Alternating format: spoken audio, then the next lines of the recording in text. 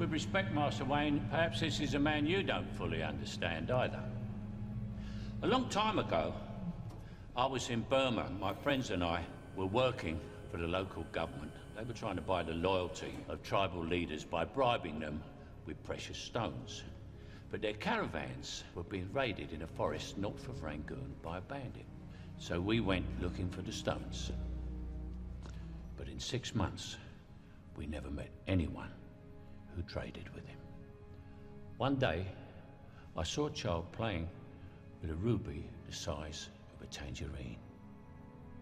The bandit had been throwing them away. So why steal them? Well, because he thought it was good sport. Because some men aren't looking for anything logical, like money. They can't be bought, bullied, reasoned, or negotiated with. Some men just want to watch the world burn.